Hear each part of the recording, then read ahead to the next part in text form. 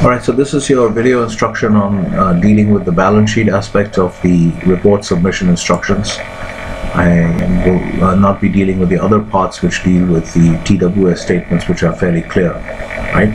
So you have this. So first you create the group, the G drive folder, make a copy of the file as treasury, the balance sheet file essentially, right? So you go to the balance sheet file. You can see two views. One is the starting balance sheet view, which has the prices as of 27 December, and you have the starting net worth of 2.38 roughly, or 2.4, let's say, rounding off.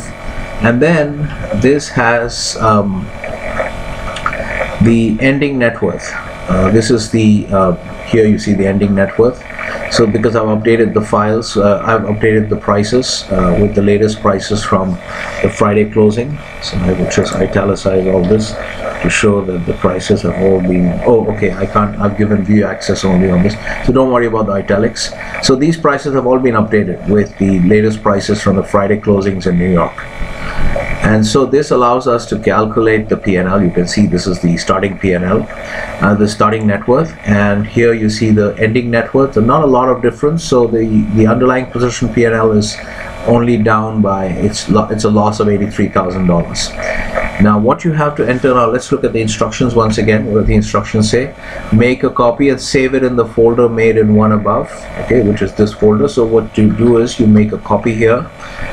You go to file, make a copy.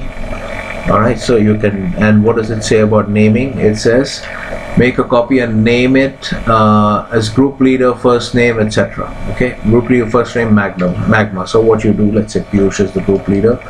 In this case, you say here, you write Piyush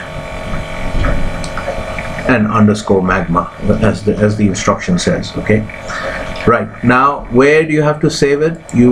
This will be in a student folder initially, so the default option is that, but you have to navigate back to find the folder that you have created in. So I'm not completing that part because I don't have that folder in my file. Okay, it's in that same file.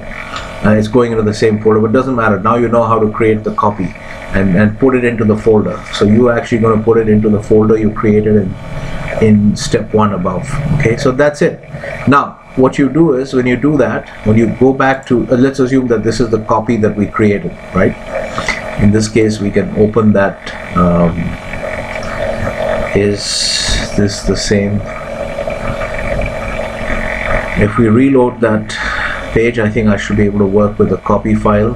In my case, I think it has gone into, okay, maybe I did not complete the copy creation, so that's why. But in your case, you would have it. If you pushed it into the folder, you would have the file with the copy with the Piyush underscore Magma version.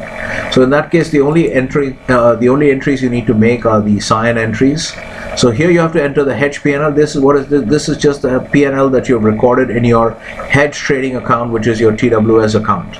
Remember, you were running that as a parallel account because you could not affect the underlying P&L in any way directly.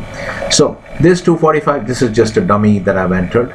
Okay, so the way you calculate this essentially is you take this figure should match the figure that I get by subtracting the ending TWS NLV figure minus, or you can, if you close all the positions, what you should have done, then the cash figure, ending cash figure minus the beginning cash figure. So if your ending cash figure is say 800,000 and your beginning cash figure was 1 million, if you started with a fresh account, so then that's 800,000 minus 1 million. So in this case, your figure is going to be minus 200,000. Okay, here I can't enter because I've made this an edit view only sheet just to show you the circumstances that you'll be facing. So this figure is essentially your ending cash value minus the opening cash value, assuming that all positions have been closed at the end. Otherwise, you take ending NLV minus starting NLV.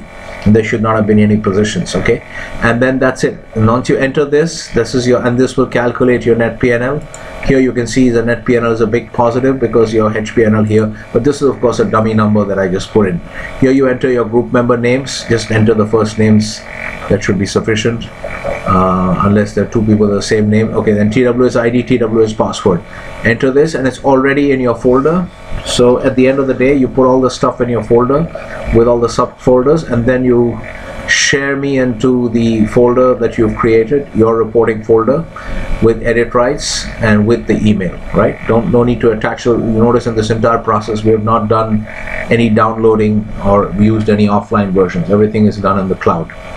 All right, that's it. And so finish this stuff. You follow the other instructions as well, remember, so this you have to do on your own. And so what I'm going to do is I'm going to extend the earlier deadline was Sunday night. I will extend the deadline. So my deadline to submit the reports is the results is 31st. So what I will do is I will give you 2 full days, so you can submit by midnight IST Tuesday, that is 28th of January. If you submit your report by then, that's fine. Otherwise, for any delay, you'll get 2% off your score for every day of delay. All right, good luck.